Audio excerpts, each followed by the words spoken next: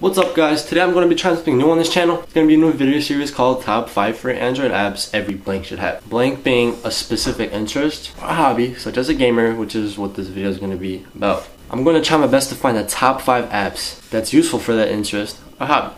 So enough explaining, let's get to it. The first app is going to be for all the PC gamers out there. So Steam, developed by Valve, is my first choice of app.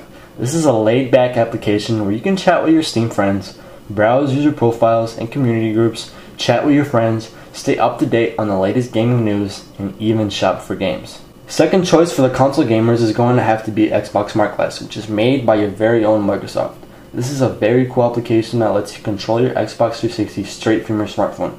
Anything from navigating the typing, browsing the internet, controlling videos and music playing on your 360, browsing the Xbox catalog, tracking, comparing your achievements with friends, customizing your 3D avatar, editing your Xbox profile, and even messaging your friends. Nvision News app for Android, developed by Dialect, takes place as my third choice. A smooth, fast, and with a sexy interface newsfeed application that gives you all the gaming news you need right at your fingertips. Includes anything from reviews and news of Android games and apps, console and PC games, gadgets, and tech news. Gamefront video walkthroughs, made by Break Media, breaks in as my fourth choice of app. This is a very useful app for people that love playing the campaign part of games and need some help getting through a specific level or mission.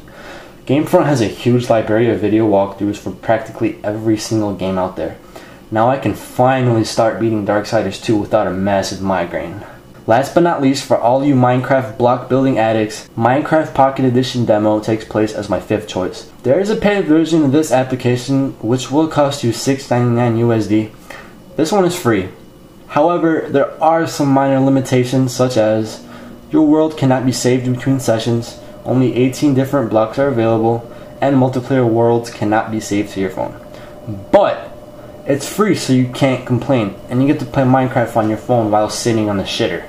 How sweet is that, huh? Those are my top 5 free Android apps every gamer should have. If you enjoyed the video, give it a thumbs up. If you didn't like it, I'm sorry I couldn't entertain you. This is Chris from Techfully Grateful. Have a great day. Goodbye.